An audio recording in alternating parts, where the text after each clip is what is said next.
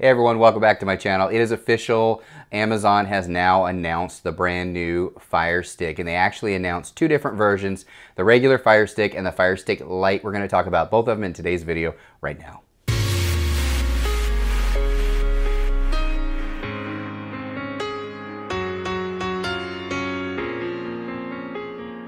All right, let's get right into it. Why did Amazon come out with a completely new Fire Stick this year as opposed to the previous versions that came out a couple years ago? There's a few things they did with it to bump it up, and I'm going to talk about that today. All right, so the Fire Stick that they just came out with, just so you are aware, is not a replacement for the 4K Fire Stick. In fact, the new 2020 version of the Fire TV Stick does not have 4K.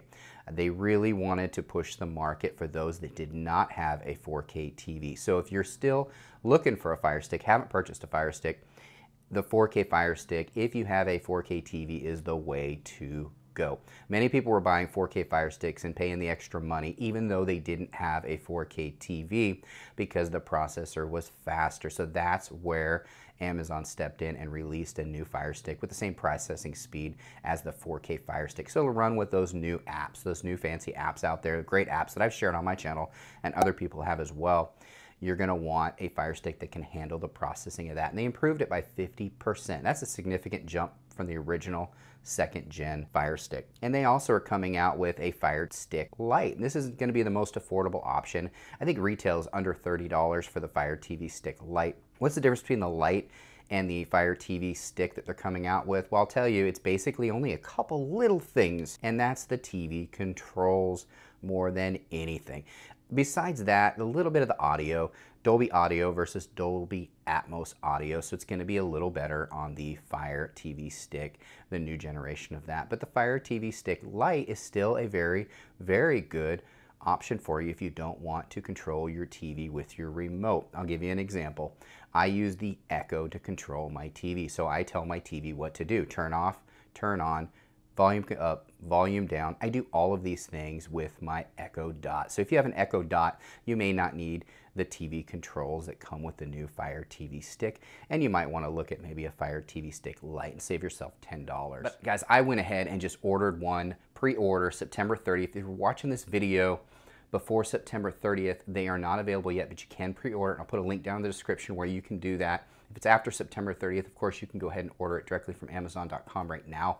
In addition to the 50% more powerful streaming and the TV controls that are on this as compared to the original second gen, it also has enhanced audio clarity of Dolby Atmos.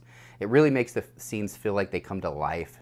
I think the Dolby Atmos audio on select titles, including like Prime Video, Netflix, and Disney Plus, and things like that, when connected to compatible soundbars and home audio systems, it just really just brings it to life. And I'm actually going to be doing another video soon on a really good sound system for Fire Stick and Android boxes as well. It just really enhances the experience, the whole cinematic experience, the live TV experience that a Fire Stick offers, especially with something like Dolby Atmos. I'm going to be doing a video very soon, probably this week, where I'm going to be launching a really nice soundbar system that's really affordable, that I really love, and I just wanted to share with you. So I'll be doing that very, very soon. And of course, the new one does have the Alexa voice remote with TV controls, which is great. And that's something that initially the Cube came out with, and then originally, then the 4K Fire Stick had those, and then they updated the remote on the second generation. Of course, this new one's going to have that as well, but it's just a little bit more enhanced. They've added to it with the latest updates, so it's really nice. It's just easier and quicker to find content so that you can stream. And what I love about these Fire Sticks is the fact that you can just enjoy, of course, Netflix in HD, which you can't do on a lot of devices, and then YouTube Prime, Disney Plus, Apple TV, Star, Showtime, CB All Access, and others are all built into this thing. So yeah, you may have, some of these may have to have subscriptions, but I have other videos where you don't have to have subscriptions, which is really, really nice. So watch my other videos if you want to learn how to get some free stuff for your Fire Stick. But of course, you can always use subscriptions like Sling and YouTube TV and some of the others that I mentioned. 500,000 plus movies and TV shows are accessible to you, some with ads that are free, some without ads that are free, some are subscriptions. All these things I cover in my videos, but it's nice to have so much content available at such an affordable price. And I love watching live TV and free TV and all these things, and that's where YouTube TV, Sling, Hulu Live, the Pluto TV, IMDb TV, things like that that are free as well, which is really, really nice. I love the plug and play capabilities of the of the Fire TV stick. It's just so easy. You just plug it into a regular HDMI port on your TV, and then you can tuck it behind your TV and hide it. You don't even know it's there. It's easy to travel with, and you can pull it right out of your TV and bring it to another TV in your house if you want to, or to a hotel room. I bring it with me every time I travel. I actually bring my Fire TV stick every time I travel. I can't imagine traveling without it. There's so much on here, so much you can do with it. It really is a pretty fantastic unit, but it definitely is a simple and easy thing to set up. I really like it, especially if you have Prime TV. So if you have Amazon Prime, it just really enhances your whole experience with your TV. Now, if you haven't watched my other videos, or this is the first video you've ever seen of mine, make sure you check those out because I show you how to really take full advantage of your Amazon Fire Stick.